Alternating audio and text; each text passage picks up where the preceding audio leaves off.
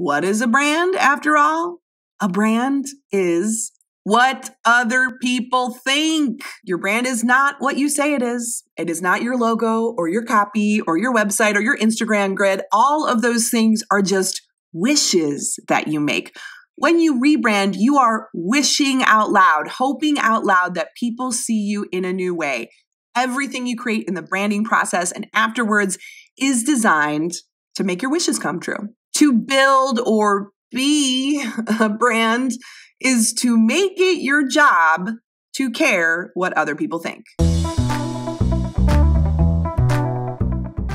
Welcome to Marketing Muckraking, the show that asks not simply what brand culture can do for us, but what it's doing to us. With your host, creative director, and brand strategist gone wild, Rachel K. Albers, making fun of business and making business fun. This is the show for rebels, revolutionaries, and renegades who run businesses that burn the rulebook. If you're sick of business podcasts that have all the answers, well, I got nothing but questions. Let's go. Episode 19, the not so subtle art of caring what other people think. I get asked a lot, how do you do what you do, say what you say, act how you act, and not care what other people think? LOL, am I right? Oh, I care. I care a lot. I care too much. I host imaginary debates when somebody unfollows me on Instagram over the merits of the meme I just shared. I blast Katy Perry's Roar unironically on the highway and pretend that my haters are watching it on an IMAX screen. I reread old blog posts from my dad's point of view and answer back when he says, "Why did you write LOL in an essay, Rach? What are you doing saying LOL on your podcast? Not very professional. In my day, okay." Yet, ultimately, I feel like not caring what others think is a trap set up by the good vibes only industrial complex to keep us forever carrying our way to more coaching packages, more self-help books, more bottomless mimosa brunches that make us buzz with the temporary glow of Sunday afternoon champagne bubbles so we can wake up on Monday morning in a new and improved way, now featuring headache, and start the process all over again. Who invented this pressure to summit Mount I don't give a fuck? Was it Meryl Streep? Because it's her face and her Instagram-worthy quotable that pops up in Google image search when I look. The minute you start caring about what other people think is the minute you stop being yourself. Meryl Streep and every inspirational quote site ever. This quote has also been attributed to Will Smith, Kendrick Lamar, and Rachel Hollis, of course, who has no fewer than 5 videos and a whole book on the concept. LOL again. Deal with it, Dad. An exhaustive search for its origin led me down a rabbit hole of 4,230,000,000 Google results for this concept. But I cannot find any proof of when or if Streep ever said this. Yet in my search, the scam historian in me couldn't help but see that caring about what other people think is a highly marketable problem to have. Streep might get the cred, but this concept goes back to the Stoics, who were kind of like the Tony Robbins of the Greek and Roman times, because they believed in focusing on the stuff in one's control and just forgetting the rest. One of the most famous Stoic philosophers, Epictetus, said, "The chief task in life is simply this: to identify and separate matters so that I can say clearly to myself which are externals not under my control and which have to do with the choices I actually control. Where then do I look for good and evil, not to uncontrollable externals, but within myself, to the choices that are my own?" And his ideas became the foundation of the modern self-help movement. As I learned from the subtle art of not giving a fuck's Mark Manson, who is often confused with the Stoic, but he aligns more with existentialism. The book, Self-Help, was written by Samuel Smiles in 1859 based on his idea that God helps those who help themselves. Reformed growth hackers like Ryan Holiday have re-popularized Stoicism with an Instagram sheen in his books like Courage is Calling and The Obstacle is the Way. And certainly there is much to be learned from the Stoics.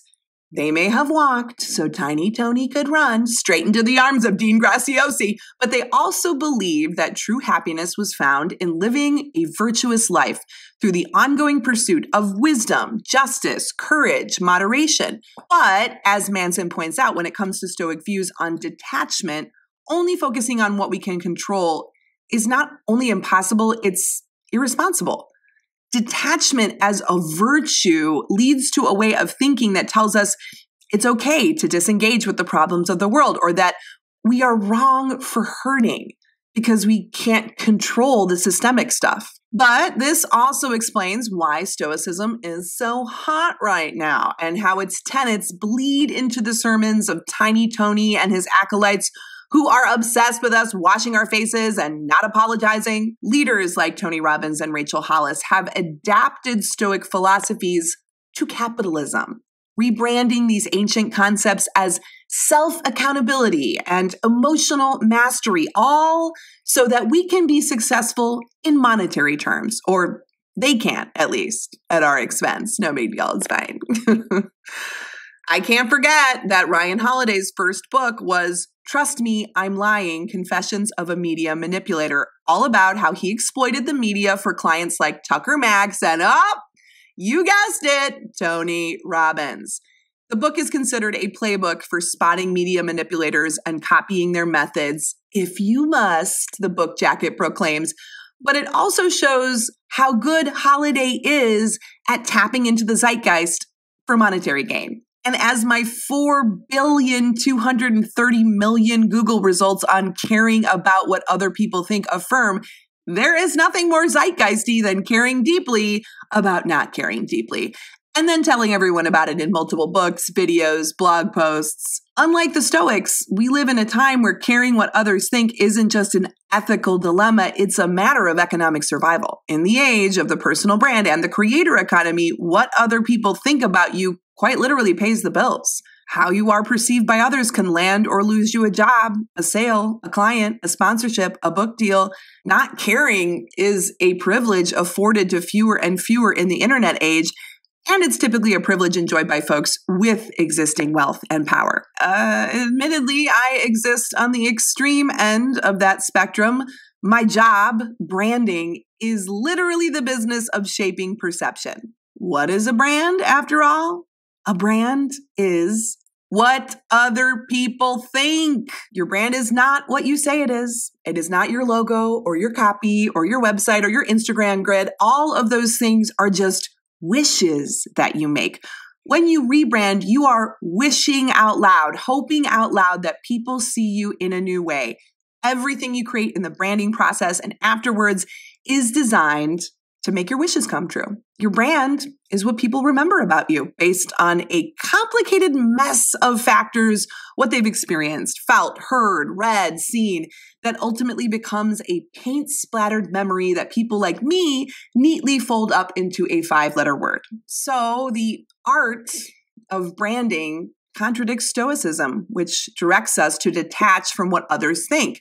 To build or be a brand is to make it your job to care what other people think. Do I celebrate this? Of course not. I cry about it in the shower. I cry and I wash my face and I cry some more because as much as I would love to lather myself in Stoicism and call it a day, I ultimately believe that we can't easily opt out of this branded age simply because it sucks. To care not only is to be human, but there is this added complication of how capitalism forces us to care. Bills, am I right? There is no way to stop caring or considering what other people think of us and still be employed or employable. But beyond that, there is no way to stop caring or considering what other people think and also fight for a better world or another way. It is people who build and reinforce systems, and they do that based on what they think. So even if I were to leave the world of branding behind as an activist and a compassionate human being, I would still be in the business of caring what other people think. Human beings don't live in our own private worlds, governed only by our own virtues. We are, by our very nature, interconnected, interdependent, To care and consider what other people think is part of peaceful coexistence. So the question for me then becomes less about how do I care less what other people think, and instead about how do I live my life in a way that I can care for myself and other people more and more. So yeah, this probably means fewer fights with my dad or my Instagram unfollowers in my own brain. Doing that will not help me care for myself or others more and more. But at the same time, those imaginary conflicts are instructive. They help me better understand what I do care about. My dad and I once had a screaming match about the merits of capitalism that I still find myself replaying in my head during a good shower sob sesh. A Stoic would tell me to let it go. Maybe after I give Tiny Tony $5K to walk across some coals. Is there a digital version of that I can do on demand? After all these years, I still care what he thinks, damn it.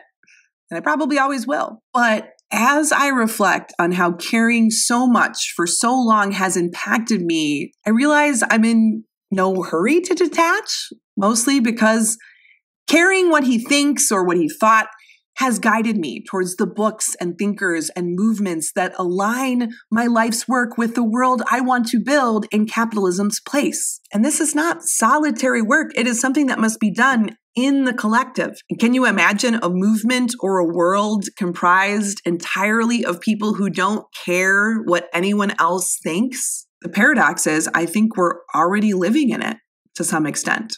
And I don't think it's working out for us. Yeah, I care what other people think. And I care about my mission, my values, my sense of virtue, to bring it back to the Stoics, more. I wonder what Meryl Streep would have to say about that. What do you think? If you want more marketing muckraking and brand strategy gone wild, I invite you to subscribe to this show, and if you enjoyed it, leave me a review. That really helps me out. If you hated it, please send it to your enemies. They sound like good people. You can go to rachelkalbers.com/subscribe to get these updates in your inbox. And because this show is self-sponsored, if you wanted to support my work, you can go to buymearobe.com. That's where the magic happens. In the meantime, remember, it's not the age of the niche, it's the age of the wildcard bitch. See you on the internet.